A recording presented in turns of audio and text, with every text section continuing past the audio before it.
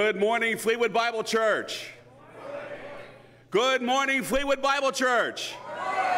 That's a little bit more of a celebration. So it's July 4th today. We're going to celebrate independence. We're going to celebrate freedom. Amen? Now, that means different and just a little bit different in every single person here. So can we just say we're going to celebrate independence and freedom? We're glad that you're here this morning, whether you're here in person, whether you're watching with us, and we're going to begin by turning in our hymnals to 668. Hymn number 668, we're going to stand together and sing.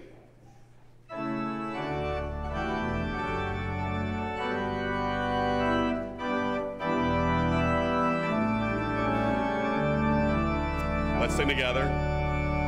The church is one foundation.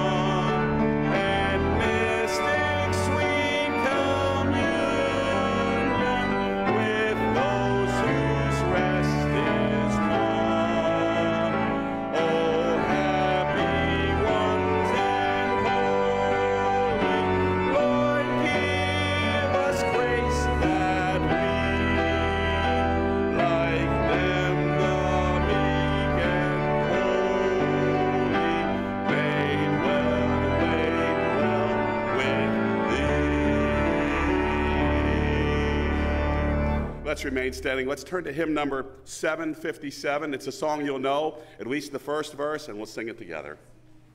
Hymn number 757.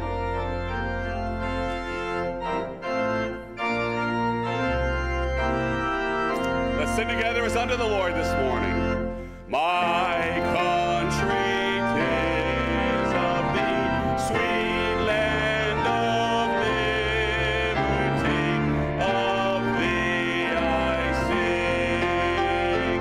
Land where my fathers died, land of the pilgrim's pride, from every mountainside, let freedom ring.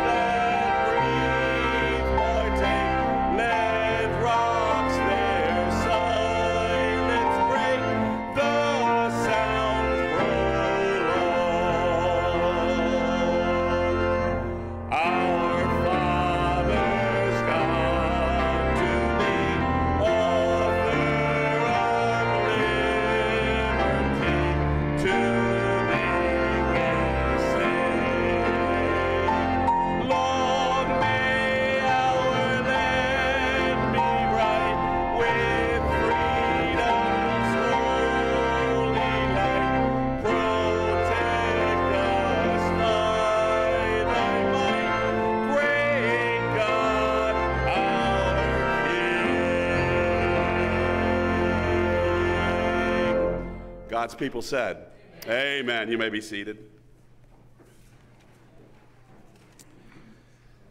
We just want to welcome you. It's a special day. We ended that song with Great God, Our King. What a different country we have. We're not ruled by kings. We're not ruled. We have a representative government. So today, let's celebrate. I know there's sometimes we can get down because it's not going the way we think it should. It's not going the way God's word said it should. But we still have a great country. We have lots of freedoms. I'm a little bit in the announcements. I'm going to tell you, read a letter that we got and just show you a little different side. But we want to welcome you all this morning. Thank you for being with us today. If you're new, if this is your first day, we want to get to know you. You can check in on our church website or on our app. We want to get to know you, get to become familiar with you, and just welcome you to be part of us here at Fleetwood Bible Church today. I don't see Ralph and Betty Reber, but this Saturday they will be married 50 years. That's great. Now we've got the G3 coming up. This is the G8. This isn't about nations. This is the G3. It's the Great Game Gathering. It's coming up, starting, start your stretches and get prepared. It's going to be July 16th. It's an FBC family event held at the Fleetwood High School Stadium. Okay, I'm going to step a little bit out of the way a little, maybe turn this way. So I'm going to get your attention and repeat that. This is for all families. We're going to get together at the Fleetwood High School and, well, maybe if you're kind of like me, you might make a little bit of a fool out of yourself, but it doesn't matter. We're going to have lots of fun. We're going to have Olympics, different kind of family Olympics. And listen, if you don't want to participate, come there. We'll nag you till you do. But just come and watch. It's going to be a lot of fun. The Fleetwood Carnival will be back this year. Last year it was canceled. We missed this last year, but it's back, and we want to have the chance to connect with people in our community and invite children to come to Vacation Bible School with us. We need some volunteers for those evenings. We haven't done it last year, and we've been part of this community for 150 years now. So there's some significance to us being at the carnival and inviting some of our neighbors and friends. See Heidi about that. Listen, you don't have to be a gifted speaker. You just have to be able to invite people, maybe hand out some flyers, things like that. Vacation Bible School is coming up, and it's this time of year. You can register your children, your neighbors' kids, your grandkids, whomever, on the app or the website today. Go to VBS at FBC.org. Vacation Bible School, VBS at FBC.org. Now, just because we don't have Connection Cafe today does not mean that abundance of vegetables and bread did not come. It came. So if you'd like those things, the vegetables, the bread, they're in the back after the service today. We're not having the Connection Cafe today. So if you left this country and you got on a plane and went for 3 hours, you could get to Honduras. I just want to read a letter that we here at Fleetwood Bible Church got today. It's from Edwin and Karen Viela. God called us to preach the gospel in the Linca indigenous area in the western part of Honduras. We live in a municipality of Intibuca, the poorest area in the country. Listen, people earn $4 a day growing crops of potatoes, broccoli, cabbage, carrots, corn, string beans, but pests and the high cost of seed negatively affect their income. How much can you affect $4 a day? We live and minister in the community called Togapala. How many of you have been to Togapala? A lot. And I'm going to ask this question in 5 years from now. There's going to be a lot more hands, Lord willing. It is a strategic location since leaders, pastors, members of other communities can reach the Learning Center. God put it on our hearts to start the Rise and Shine Bible Institute to prepare leaders. Last year, we had 23 students from 7 different communities and backgrounds who graduated from the program. Additionally, a year ago, we began to teach the word to children and preach the gospel in 2 other communities where there are no evangelical congregations. Since last October, we partnered with 9 other churches to fast and pray that God would change the lives of people in their communities who are bound by alcoholism, witchcraft, and adultery. We know that Jesus Christ came to set people free. I missed a paragraph, and I want to back up. I want to read this in light of what we celebrate today. It has been very difficult to evangelize. The families that have accepted Christ are seeing opposition from the Catholic Church and are threatened to be expelled from the community and denied access to drinking water. However, little by little, things have been changing. What a striking difference of what we celebrate today and what we hear about what we just got this week. So as we go to prayer this morning, could we stand together?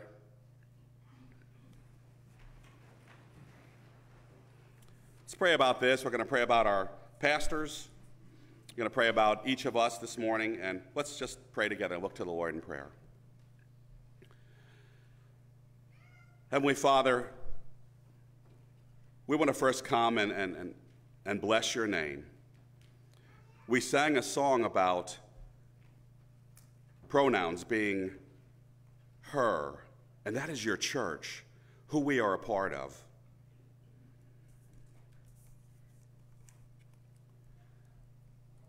Father, we are grateful for the freedom that we have, the freedom to gather, the freedom to be able to talk about Jesus to those who are lost in a dying world.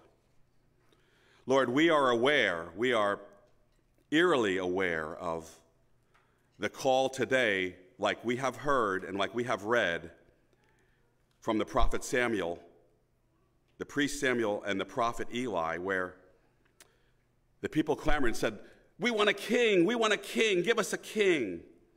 And it's really not the king they wanted, but they wanted the ability not to follow their Creator. So Lord, as we move and go forward in these days, may we pray against that in our lives. May we pray against that in the lives of the 4 young children who will be baptized today, that they would grow up in a place where they too can share their faith throughout the remainder of their lives as long as you would tarry. Father, we are so blessed. We just ask you to remind us this day of the freedoms that we have. Lord, we have many difficult situations in our lives, and you promised not to remove them, but you promised to walk with us through them. You promised us your best in every situation. And Lord, many times forgive us because we mess up.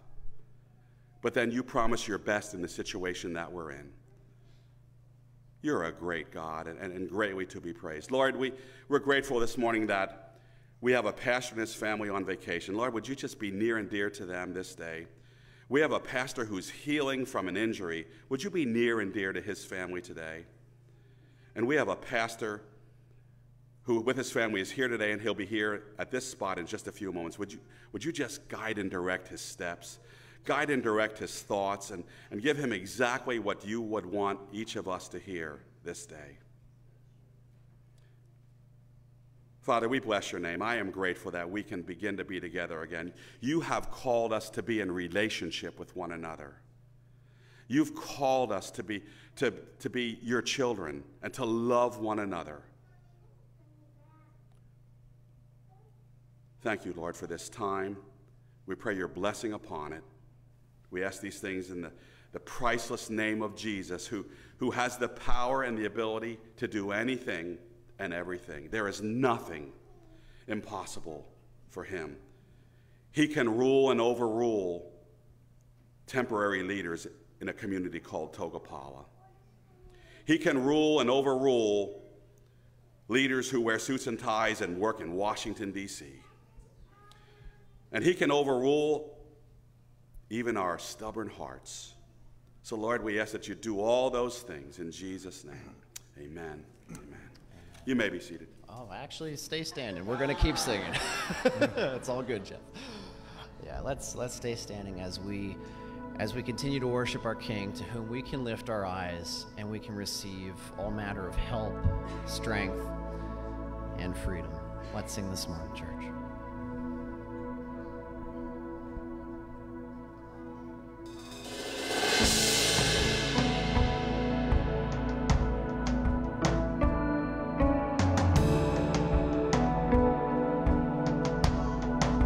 Sing this together.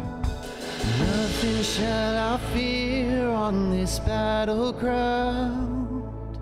Nothing shall I fear when the enemy surrounds me. You will defend me. I won't be afraid, this is not the end. I won't be afraid when the odds are stacked against me. You will defend me. I lift my eyes to the mountains. You are higher still. I lift my eyes to the heavens. You are greater still. My strength comes from the Lord, the maker of it all.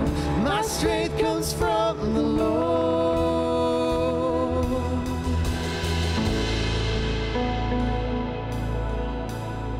Everywhere I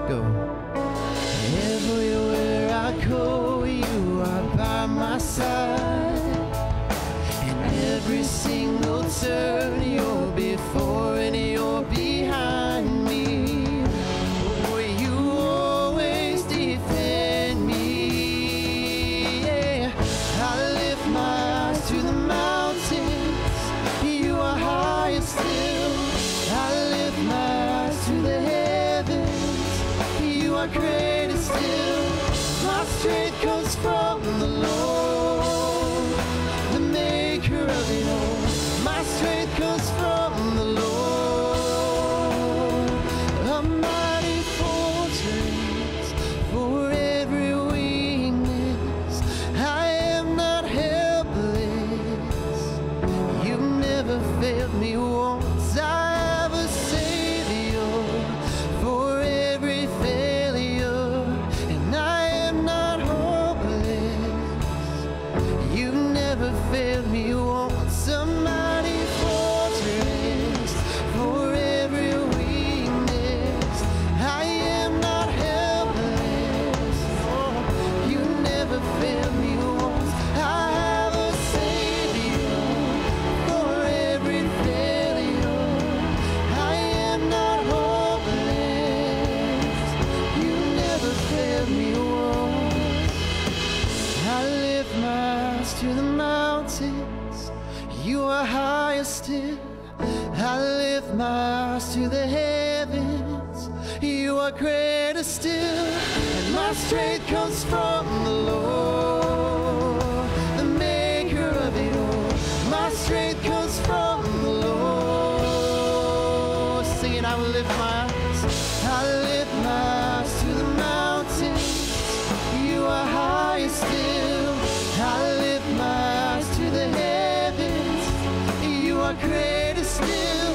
And my strength comes from the Lord, oh, the maker of it all.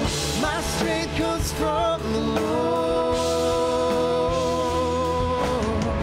My strength comes from the Lord. He's the maker of it all. My strength comes from the Lord.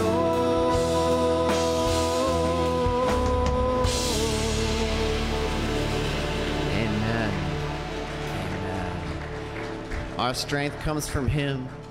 There is no one beside our God. So as we continue this morning in our song before the Lord, we're going to get to a point in this song where we sing what the creatures around the throne are singing, and that is, holy, holy, holy is the Lord God Almighty. Let's join with them this morning as we give praise to our King.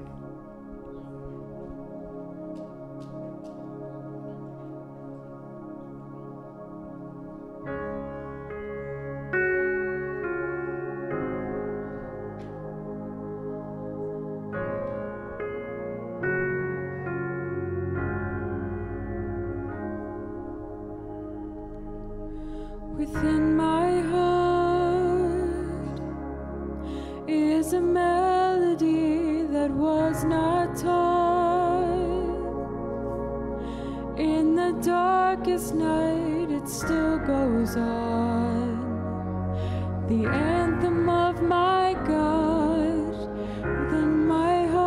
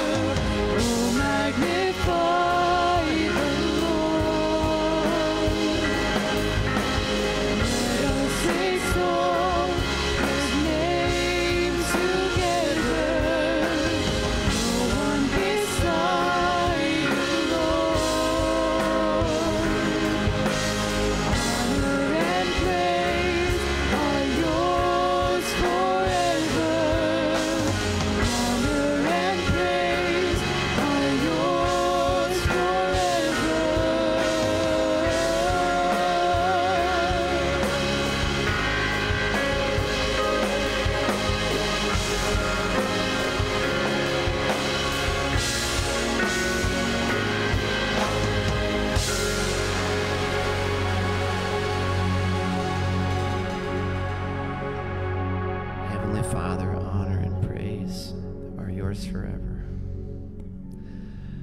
Lord, I pray that you would calm our hearts and minds now, that you would open our ears, open our eyes, help us to hear what you have to say this morning through your servant, Pastor Marcos. Please help us to take in everything you want us to take in today, Lord. In Jesus' name I pray. Amen. You may be seated.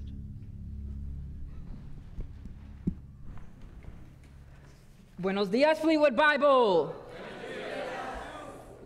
It's a tradition now. Come on, we got to do it every time, every time. Well, happy 4th of July. It's exciting. Oh, it's always exciting to be able to celebrate in the name of the Lord and celebrate the country that we were born in, the country that we live in. It's a beautiful thing. And it's also a beautiful thing to see just how great God is. Last week we had Dave Crossett speaking to us, and it was just incredible how God was able to use him to speak to us. And I want to apologize if last week was your first time coming here and you loved how he brought the word of the Lord, because he's awesome. He was very organized, very detailed. His tone was very controlled, and I'm none of that. So if you liked his style, I apologize in advance. We're going to shift gears a bit here in regards to style. The word is the same, though. The word of God remains the same. I'm just warning you because it could be a little bit of a shock. Okay, so you have been warned. Another warning that I usually have is I'm really loud when I'm passionate about something, and I'm passionate about the Bible. So I'm not yelling at you. I'm just excited, okay? It's okay. And the third thing that I want to just say is I'm a very direct person. So as I preach, I might address certain things that I felt the Lord leading me to address in a very direct manner. It's just how I talk. So all that I ask is that as we are looking at what God has for us, let's just listen, not only with our ears, but listen with our hearts. And let's allow the Word of God to really transform us and just allow the Lord to speak. Amen? So, because it's 4th of July, I thought that there's nothing better than, and I believe one of the most American things to do is just watch movies for the holidays. And a great movie that is an incredible classic that every time that 4th of July comes around, I think about is National Treasure. Now, National Treasure is, it holds very dear to my heart. It came out around 2004. I was just starting middle school, maybe? Something like that. So, yeah, I'm 29, so I don't know how that works out. 2004, I don't even know where I was. But I love this movie. It was treasure hunting. It was, going from being disgraced to having a bunch of money and recognition. It's the American dream rolled into one, y'all, okay? It was just very exciting stuff. And one of the scenes that to me, it was always awesome was when first of all, they stole the Declaration of Independence. Don't do that, okay? That's not good. But the reason why they did this was because they believed that there is a map in the back of the Declaration of Independence. Now, like any good treasure hunter, it's not just blatantly there. You have to do some things. You have to do some digging. And one of the things that they had to do was, it was written in some kind of invisible ink. And one of the things they had to do was they needed to get some glasses, Ben Franklin's glasses. And they all had different lenses. And depending on what lens you put in, it would actually change what you saw in the back of the Declaration of Independence. So you would go, you put one combination and that would see one thing, and you put another combination, you would see another thing. And it wasn't until you put all the lenses together that you would be able to see the actual message of where the next clue was, because it's treasure hunting and you never find the treasure, you just find the next clue. But in the same way that those lenses, the way you kind of shuffled them, actually dictated what this person saw in some letters and some of the maps, I want to tell you guys that that's the same for us. the way we react to things that are happening in our community, the way that we react to the things that are happening in our society, the way that we react to the things that are happening in our country really is dictated by through what lens we're looking through it. And the way that we approach what we believe God wants us to do changes depending on the lens that we view what's happening. So today, the big picture, the main point, is to make sure that we are looking at this country through the lens of the kingdom of God. And we're going to be reading Daniel chapter 3. We're going to be reading the first 18 verses. And I really want to challenge all of us today that as we are reading, we allow the Holy Spirit to truly speak to us, to make sure that whenever we look at this country and what's happening around us, and see if our actions reflect us looking through the lens of the kingdom of God, or if our actions sometimes reflect that we might be looking through another lens. Amen? Let's pray. Father, we come to you at this time thanking you because we know that you will speak to us. We thank you because today is a day of celebration. We will be celebrating the day of this country's independence. We also celebrate baptism later on today, Father, and I thank you for that because it's really a lot to rejoice. But right now, Father, all I ask is that you speak to us, that your Holy Spirit can just confront our hearts and our minds, and that we would be able to honestly engage with the text and honestly engage with our hearts, so that we would be able to respond in the way that we ought to, in humility, submission to you, Father. In Jesus' name we pray.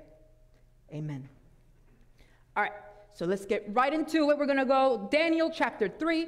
We're going to start reading just the first verse, and we'll go from there. The scripture says, King Nebuchadnezzar made an image of gold, whose height was 60 cubits, and its breadth 6 cubits. He set it up on the plain of Dura in the province of Babylon. Now something, just because I like everybody to kind of transport yourself there, I want you to see these things. I don't want you to just listen and learn, which is definitely important, but I want you to actually be there, like as if it were a movie. And so the first thing I want you to picture in your mind is this, what the Bible describes as an image. Now there's a little bit of a debate as to whether it was some kind of obelisk like you see on the left, because of the dimensions. It's very narrow and very tall. But there's other people that would say, no, it's some kind of statue, or maybe some combination of both. It's really unclear, and I'm not smart enough to engage with those conversations.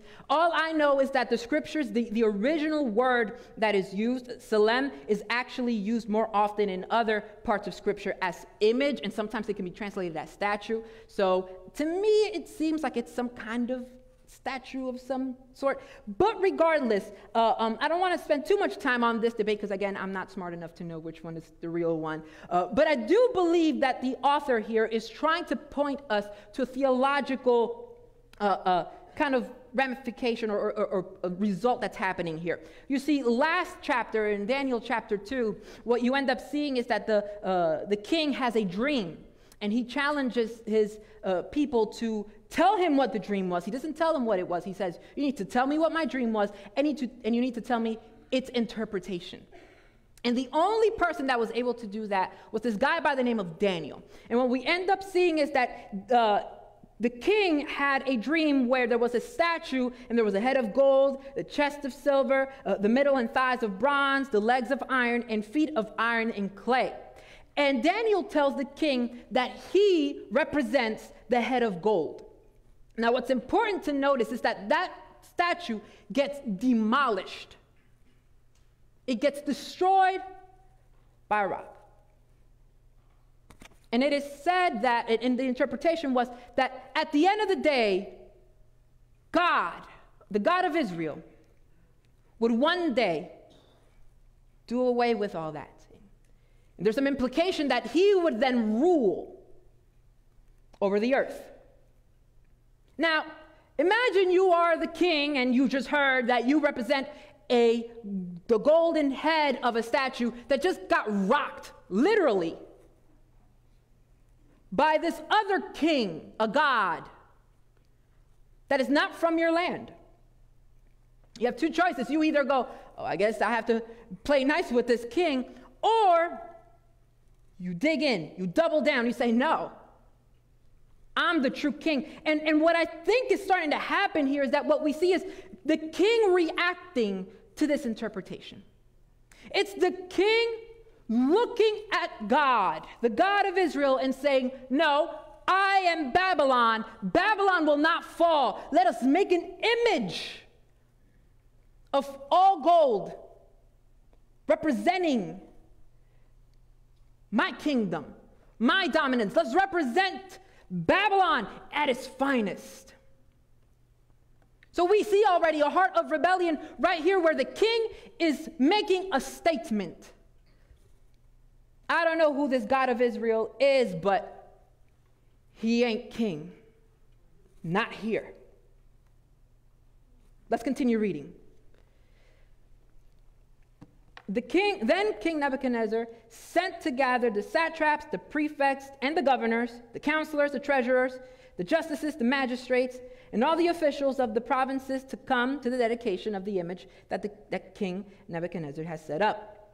Then the satraps, the prefects, and the governors, the counselors, the treasurers, the justices, the magistrates, and all the officials of the provinces gathered for the dedication of the image that King Nebuchadnezzar had set up. And they stood before the image that Nebuchadnezzar had set up. I thought I lost my place there. I apologize. And the herald proclaimed aloud, you are commanded, O peoples, nations, and languages, that when you hear the sound of the horn, pipe, lyre, trigon, harp, bagpipe, and every kind of music, you are to fall down and worship the golden image that the King Nebuchadnezzar has set up. And whoever does not fall down and worship shall immediately be cast into a burning fiery furnace. Therefore, as soon as all the peoples heard the sound of the horn, pipe, lyre, trigon, harp, bagpipe, and every kind of music, all the peoples, nations, and languages fell down and worshiped the golden image that King Nebuchadnezzar had set up. So a lot of stuff just happened, and a lot of it is repetition, right? So again, let's play this movie in our mind. Let's be there, okay? Verses 2 or 3, you see 8 classes of officials that are brought, right? So in our terms, if we were going to kind of translate what those officials were doing, the best some scholars have come up with is the protector of the realms, or the chief representatives, the commanders, the civil administrators, the counselors, the administrators of the funds, the administrators of the laws, the enforcers of the laws, and others who served in a similar capacity. So all these very, very important people, okay, are commanded to worship this image. Now, this is a very impressive sight because this is anybody, the who's who of Babylon is coming together, and they are commanded to worship. And the herald proclaimed that they needed to worship and bow down when you heard the lyre, the psaltery, the symphony, this great orchestra, which brings us to another debate that I just want to, as an aside, mention. There's some scholars that believe that Daniel was written, well, traditionally we see Daniel being written sometime around the 6th century, but some scholars are trying to argue that it was written later because of some of the language that's there, and they're saying that this was a response to other stuff. But the reality is that the words, some like lyre, psaltery, that's how they think this. Yeah, psaltery. Sorry. Those kinds of words are borrowed from Greek, and they say that the Greeks didn't really get to that region until like the 3rd century. So they're saying that it got written later. However, what we end up seeing is that the Greeks were already trading in the 6th century. In fact, as early as the 8th century, they were trading there. So it wouldn't be uncommon for these people to already have these words to use. So that's not really debunking any kind of date. It's just still up for debate. I just want to clarify that. But again, moving on to the main point of what I believe God wants us to see is that there is a golden image that's glistening in the sun. There's a grand orchestra playing music and a king demanding worship. And not only that, there's also consequences for noncompliance. So if you don't worship, it's over. No pressure, huh? So what we end up seeing is that this king, like many people in power, makes sure to manipulate the people. In fact, even including elements of religion to get the people to worship a false god. To get the people to worship an idol. Because let's be honest, people in power love to manipulate, or politicians sometimes love, not sometimes, but I'm going to be generous, sometimes, love to manipulate and try to mix together half-truths in order for us to, vote for them and to give them authority over things. And we see this today. We see how people try to use Scripture to make us buy into their campaign. And all of a sudden, they don't go to church the 4 years that they're in office, or the 6 years if they're senators. But election time comes, they're at every church.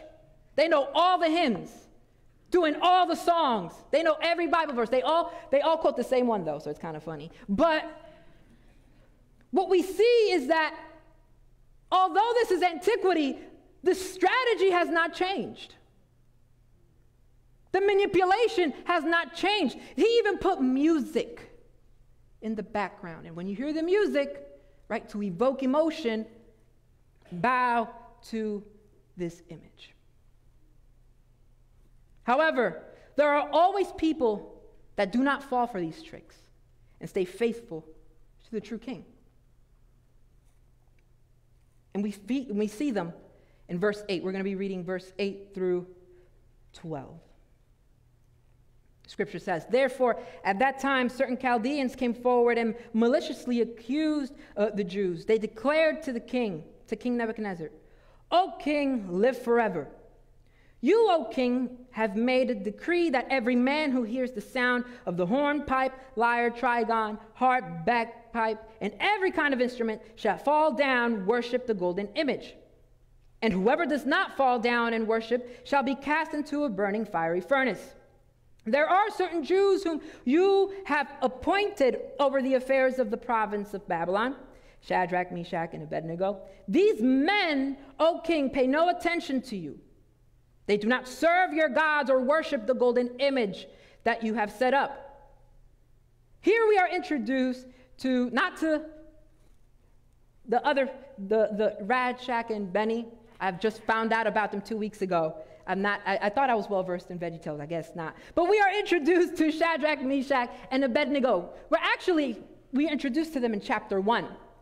But we get to see them here again. In chapter 1, they were along with Daniel, they were with the king, and they were being taught the ways of working in the courts. And part of what they had to do was they had to eat at the king's table. But what the king offered was unclean. And they said, "No, we're not going to eat that." And the guy that was in charge was like, "Dude, if you don't eat that, you're going to not be healthy. And if you're not healthy, I'm going to get in trouble. And you're not going to be here anymore." And Daniel and these 3 men actually stood up and said, "Look, we're going to trust our Lord. Let us eat what we eat. You eat what you eat. And we'll see how it goes." Well, how it went was they were healthier and they were more efficient than the people that were eating at the king's table. So we see that these men are no strangers to God's providence. These men are no strangers to God providing and to God protecting, and that they know that God always is in control even when things seem to fall apart. That's right. Now, it is easy, or it is logical to assume that these Chaldeans that snitched on them, let's be honest, because that's what happened, that told, just in case you don't know what snitched, they told the king about what was happening. It is logical to think that they did this in bad faith. It is logical to think that maybe they were jealous of these 3 men. Why do they have special treatment? They eat different food. They don't have to follow the rules we have to follow. This is going to end today. So they go over to the king and they say, "Yo, king, you know those 3 dudes, the guys that we got from Israel, right? You know, you said everybody has to worship or else they it's done. Well, they're not doing it. Look, you didn't hear it from me. You didn't hear it from me, but they're not worshiping. They're not doing what they're supposed to do. And it is to be expected that people following the rules of the king would feel some type of way that people were not. At the end of the day, Babylon is known to be a place of order. You have to follow the laws of the king. What kind of example would it set that some of these officials that are Jewish would not follow? Why are they exempt? There is no exceptions in Babylon. We all fall in line. And if you don't fall in line, you're gone. So it is, again, easy to see that they were probably jealous, or at least they did not like the fact that there were exceptions to this. Now, what I want us to notice is that apparently their failure to worship the image was not discovered until the Chaldeans made it known. This shows me that their actions weren't really public, but they weren't hiding it either. So they weren't going around and going, we will not bow, we will not bow. They weren't writing Facebook posts about, well, this is just going horrible. This nation is losing its way. But they did stand for what was right. They didn't have to publicly say, I'm not doing it. They just didn't do it. And when they didn't do it, it caught people's attention. You see, when we live lives according to the scriptures, people will notice. People will know we're people of the kingdom. And sometimes we are so quick to want to defend Christ. Christ does not need a bodyguard. He doesn't. Look, I fall short on this all the time. I like to argue. I do. I had to leave Facebook because I couldn't do it. Like, real talk. And my father completely challenged me on this. God doesn't need you to protect him. He's God. He can handle himself. But again, even though we might not need to be vocal about it, people notice. They didn't complain about the pagan traditions that were happening in Babylon. They didn't say, oh my goodness, what's going to happen now? Oh my goodness, I'm going to burn in a fire furnace. They just didn't bow. Because these actions that were what brought attention to them. You see, when you act in allegiance to the kingdom of heaven, your actions will always draw attention. People will always know. But let's continue reading. Verse 13. Then Nebuchadnezzar, in furious rage, commanded that Shadrach, Meshach, and Abednego be brought. So they brought these men before the king. Nebuchadnezzar answered and said, I lost my track. Commanded, so they brought these men before the king. There we go. Nebuchadnezzar answered and said to them, is it true, O Shadrach, Meshach, and Abednego, that you do not serve my gods or worship the golden image that I have set up? Now, if you are ready, when you hear the sound of the horn, pipe, lyre, trigon, harp, and bagpipe, and every kind of music to fall down and worship the image that I have made, well and good. But if you do not, you shall immediately be cast into a burning fiery furnace. And who is the God who will deliver you out of my hands? In verse 13, we notice that our allegiance to the kingdom of God will sometimes cause anger and confusion, because our allegiance to the kingdom of God undermines the powers that are around us. See, sometimes God is going to call us to do things in a way that will not align with what the United States or whatever country we may live in believes we should do. And that's okay. But that is always going to cause friction.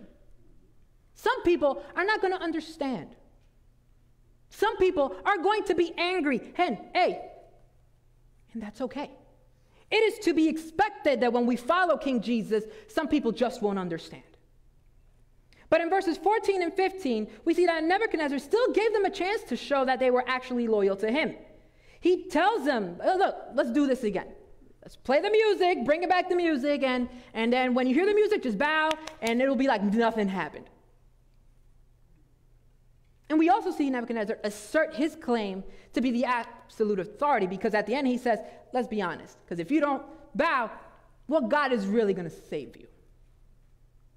Who's really going to save you from the fiery furnace? This is where it gets awesome. It's been awesome, but this is like it right here.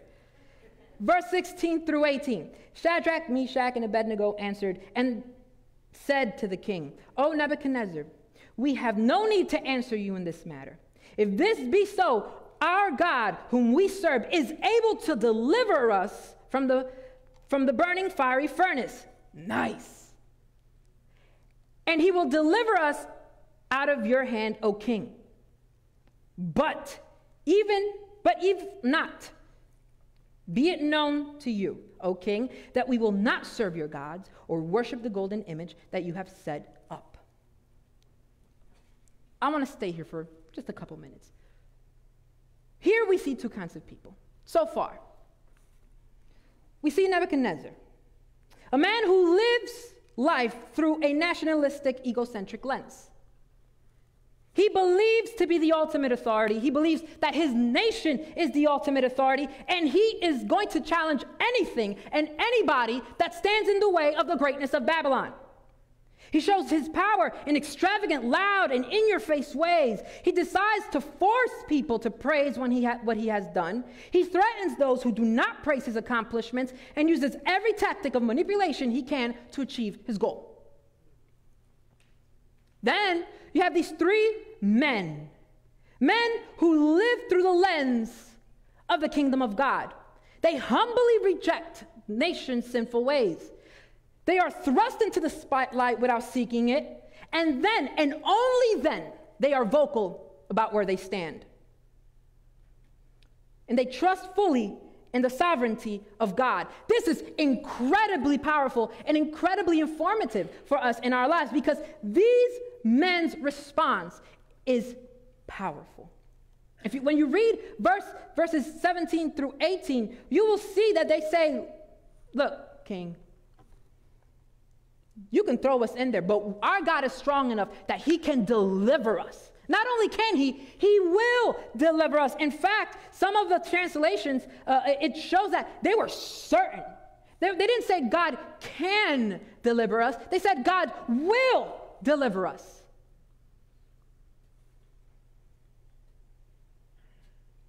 And then they hit you with this, but even if he doesn't.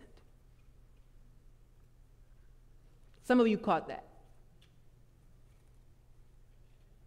But even if he doesn't, it's okay.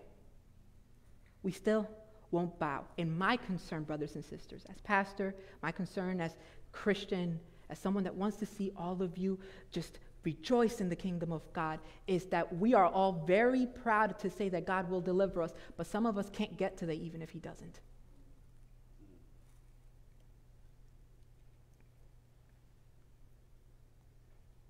Some of us will say he delivers us, but are very, very nervous of that even if he doesn't. And you might say, Pastor Marcos, why would you say this? I am a proud American. I am a proud Christian. I will do anything. Well, okay, well, let's reflect on the last 5 years. Here we go, people. Strap in. 2016, former President Donald Trump wins. Half the Christians are so excited, and the other half are devastated.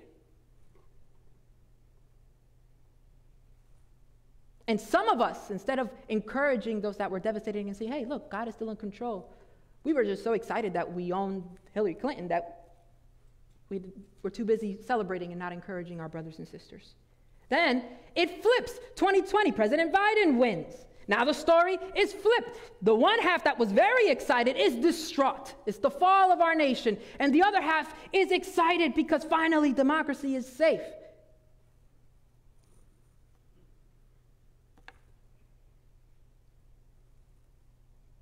And again, no encouragement from some. No acknowledgement that at the end of the day, Christ is still king.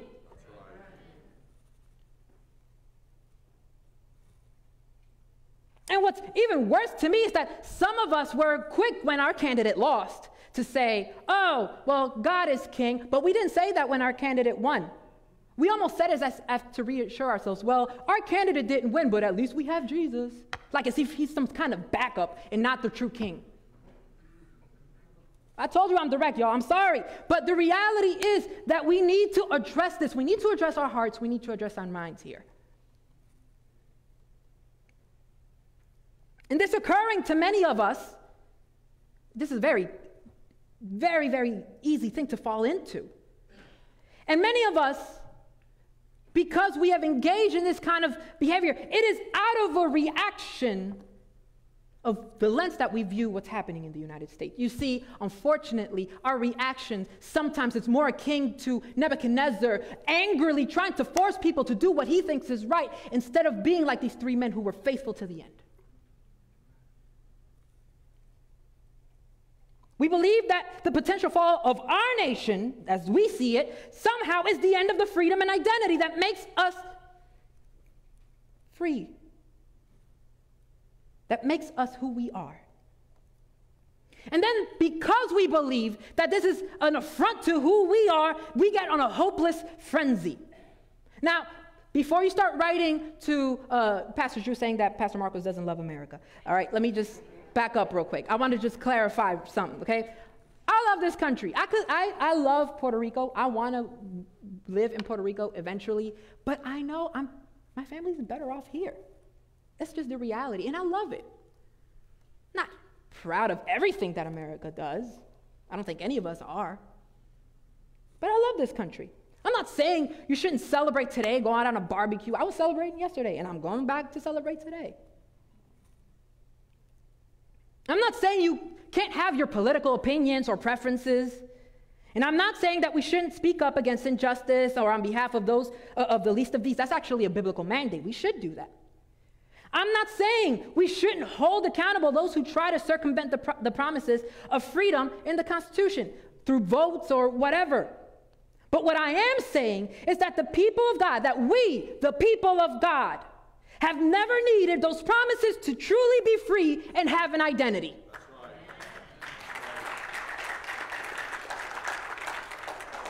You see, our freedom and identity does not come from any legislation, but it comes from the fact that the Son of God came to earth, taught us what it's like to live in allegiance to the kingdom. He paid our debt by dying at the cross so that we could enter the kingdom, and then empowered us through the Holy Spirit to live as free citizens of the kingdom of God. This is what it means to live free. And the reality, people, is that I see so much hopelessness amongst us. Hopelessness driven by the fact that some of us have fallen into the trap of looking through the lens of nationalism and not through the lens of the kingdom. I'm not saying you can't be disappointed. But what I'm saying is that we still have hope, y'all.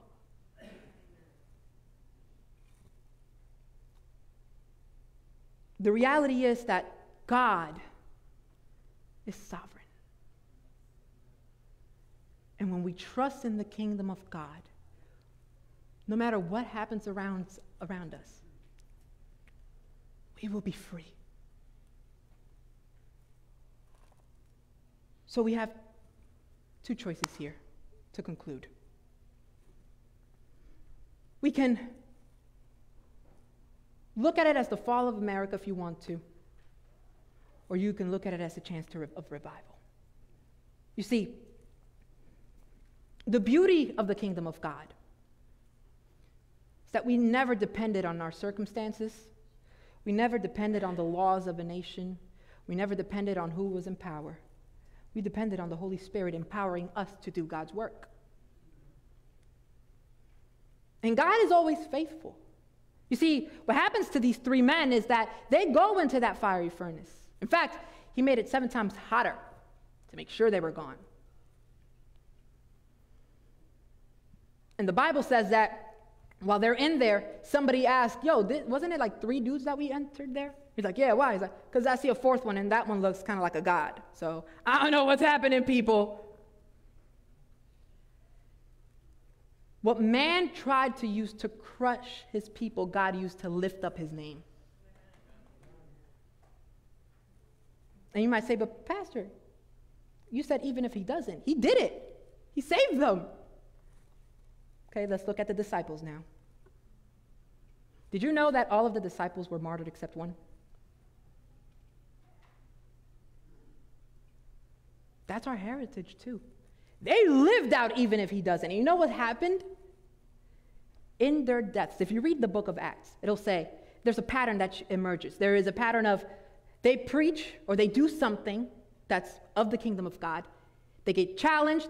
They push back by saying, no, we will follow Jesus. Then they try to get killed. But afterwards, instead, it usually ends with, and the word of God spread, and many believed.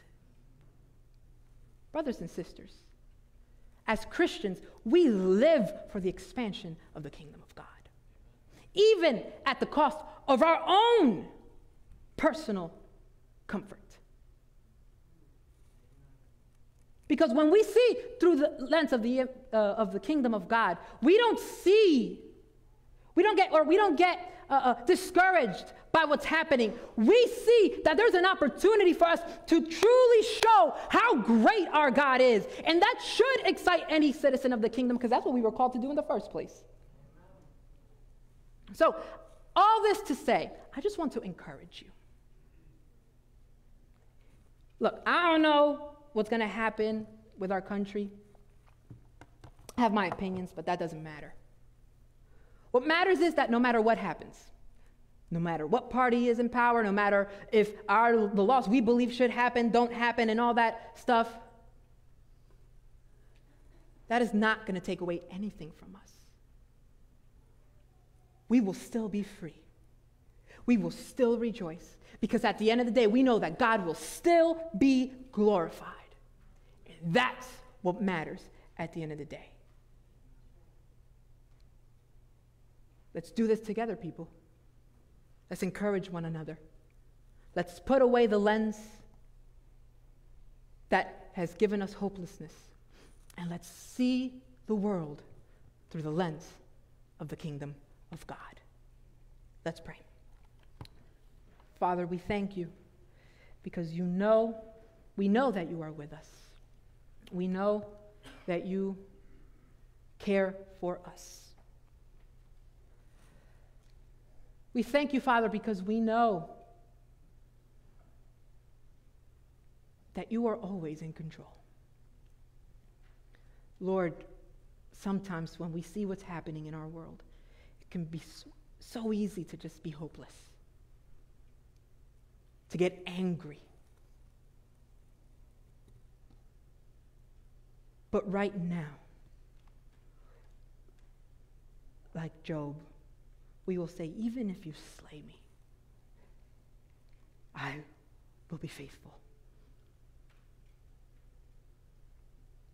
Allow your Holy Spirit to be in our hearts and our minds to transform so that we would be able to live out this hope. And that your name and your kingdom will be known through all the ends of the earth. And that we would play a part in that mission. In Jesus' name we pray. Amen.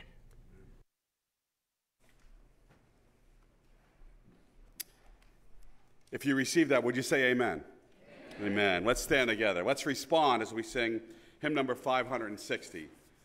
Hymn number 560, "'Tis so sweet to trust in Jesus."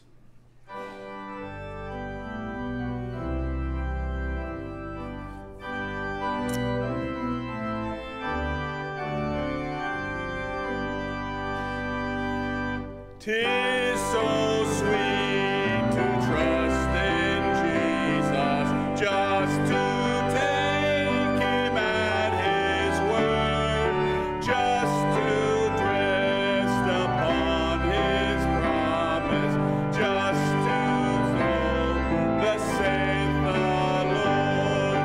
Jesus, Jesus, how I trust him, how I proved him all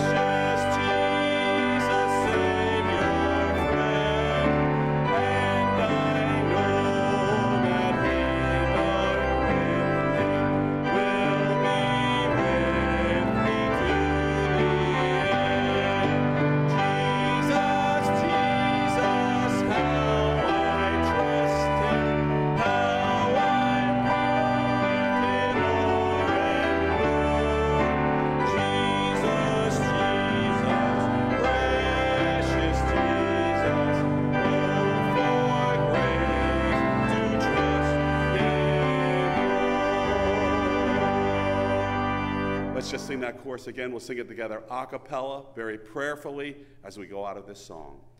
Jesus, Jesus, how I trust him, how I've proved him o'er and o'er. Jesus, Jesus, precious Jesus, oh, for grace to trust him more.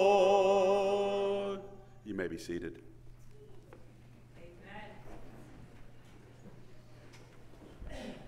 To trust him more. Let that be a prayer for all of us today. The beautiful thing about today is not only do we get to listen to the word of God, but we also get to celebrate 4 young members of this family who are publicly showing their allegiance to the kingdom of God. And that is always a very exciting time to see. It's so awesome. Just a reminder, because some of you might be, I think most of you are from, here, so you guys know that what we're going to be celebrating today is baptism. Baptism is an acknowledgement of a commitment that we have made to King Jesus, that we will serve him, that we will be with him and walk alongside him. It's a reminder that Jesus lived the perfect life and paid for our sin so that we would be accepted and we would be able to enter the kingdom of God. Pastor Drew mentioned while he was talking to those who would be baptized, it's like a wedding ring. The wedding ring doesn't make you married, but it shows that you are. And in that same way, baptism, it's not that saves you, but it shows to the world that you are his. And we are going to celebrate that today. So I'm very excited. We have 4 young individuals to baptize today. So once we are set, awesome, yeah, we are ready to start. We will start first and foremost with Elijah Kurtz. His mom, Shelly, will be speaking a few words.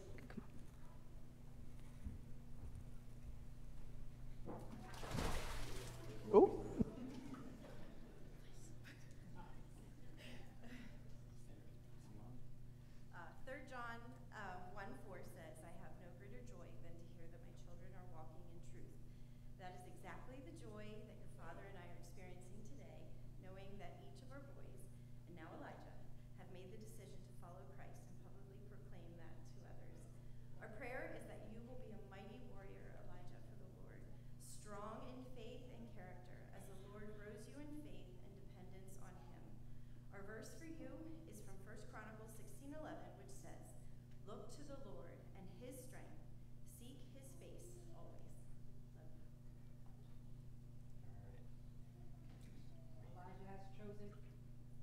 Elijah has chosen as his verse John 3:16. For God so loved the world that he gave his one and only Son, that whoever believes in him shall not perish, but have eternal life.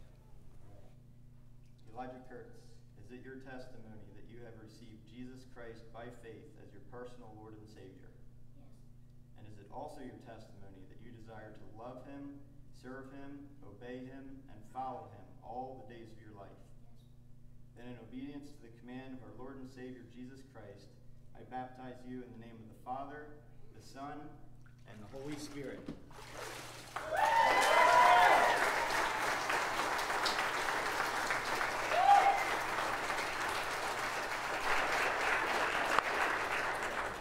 All right, so right now we have 3 siblings, Ava Kruger, Emma Kruger, and Andrew Kruger. They will have some words that were written by their parents that will be shared by Heidi Foreman.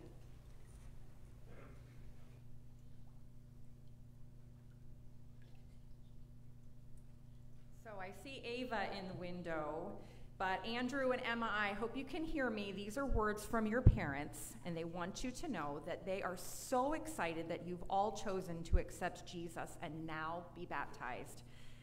They promise to always pray for and encourage you as you continue on your faith journey.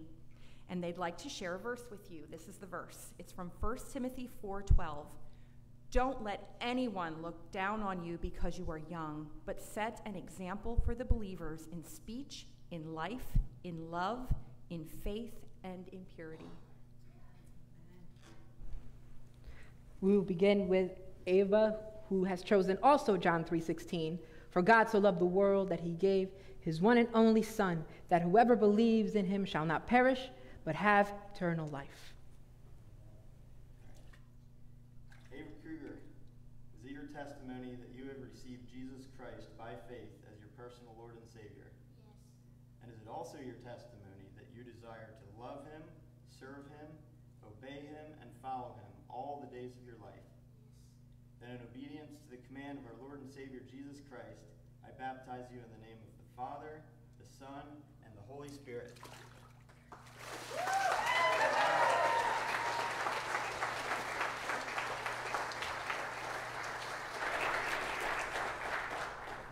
We will be following up with Emma Kruger, who has chosen Psalm 23:6. Surely your goodness and love will follow me all the days of my life, and I will dwell in the house of the Lord forever. Emma Kruger, is it your testimony that you have received Jesus Christ by faith as your personal Lord and Savior? Yes. And is it also your testimony that you desire to love him, serve him, obey him, and follow him all the days of your life? Yes. Then in obedience to the command of our Lord and Savior Jesus Christ, I baptize you in the name of the Father, the Son, and the Holy Spirit.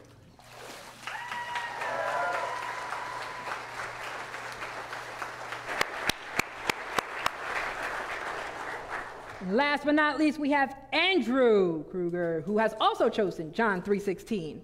For God so loved the world that he gave his one and only Son, that whoever believes in him shall not perish, but have eternal life. All right. Andrew Kruger, is it your testimony that you have received Jesus Christ by faith as your personal Lord and Savior? Yes. And is it also your testimony that you desire to love him, serve him, obey him, and follow him all the days of your life? Yes. Then in obedience to the command of our Lord and Savior Jesus Christ, I baptize you in the name of the Father, the Son, and the Holy Spirit.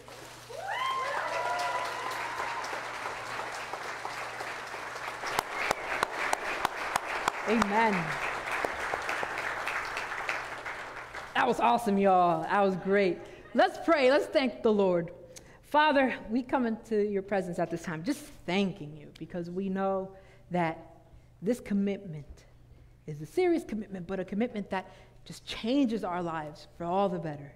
To be able to know that we can go to you, our Creator, and that you can guide us in your path, that you can guide us to be the people that you created us to be. There's nothing greater, nothing more that could bring us more joy than this truth. I'm so happy that we would be able to celebrate this, and especially in a day where we celebrate the independence of our country, Father, knowing and understanding that you are the purveyor of all freedom, of all liberty, from all sin, and we understand that you are the one that can guide us through it. We thank you for the celebration. In Jesus' name we pray. Amen. Well, church, let's stand and let's sing in light of what we both heard today and saw today. Let's sing that Christ would be magnified in our lives.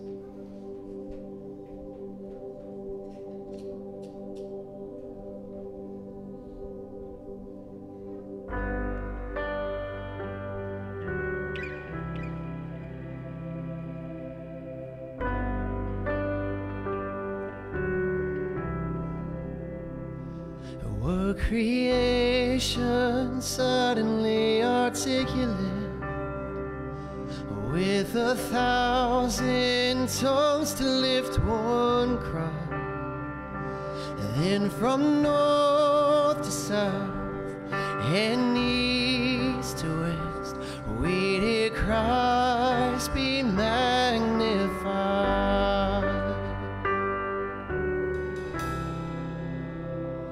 And were the whole earth echoing his eminence, his name would burst from sea and sky, from rivers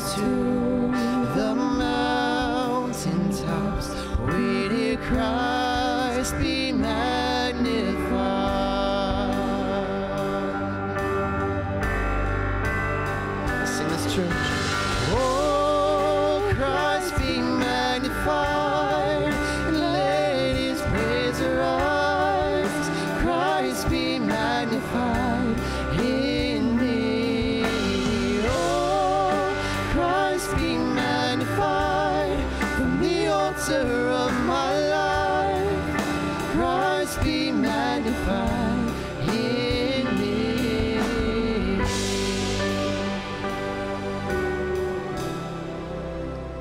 Oh, in every creature finds its inmost melody, and every human heart its native cry.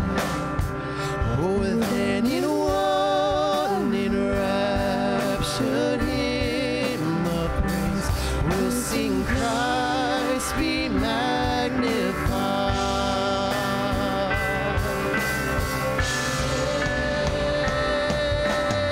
Oh, Christ be magnified. Let his praise arise. Christ be magnified in me. Oh, Christ be magnified in the altar of my life. Christ be magnified in me.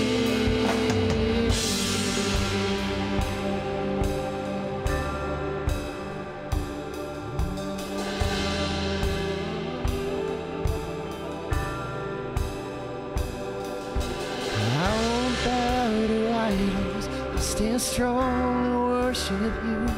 And if it puts me in the fire, I'll rejoice 'cause you're there too. I won't be for my feelings, I will fast to what is true. And if the cross brings transformation, then I'll be crucified with you. 'Cause death is just the doorway into resurrection life.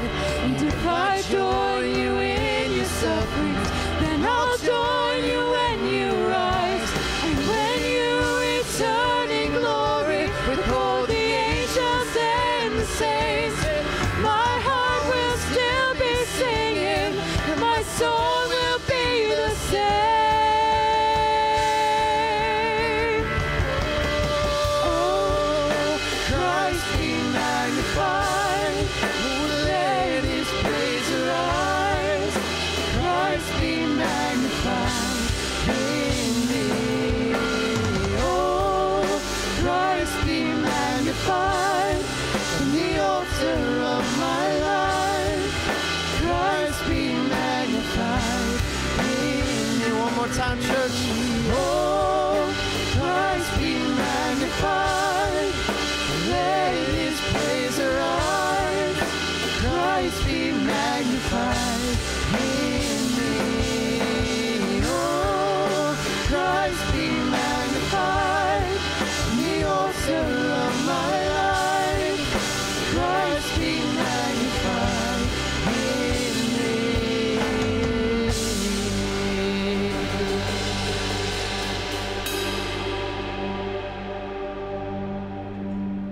For 11 years, my father was a pastor of a multicultural, bilingual church. We had people from Honduras, Costa Rica, Puerto Rico, Dominican Republic. We had Americans that spoke English, every shade, culture imaginable. At any given Sunday, you would see that collection of people. And something that he would teach us is, you can be proud. He would say, I am a proud Puerto Rican man, but before that, I'm a proud citizen of the kingdom. That informs the way we look at things. That informs the way we approach our culture, approach our ministry, or approach our community. And I hope that that could be our heart today, if it hasn't been already. Let us be, first and foremost, citizens of the kingdom of God. Amen? Love you guys. Death is just a doorway to resurrection life. And if I join you in your sufferings, then I'll join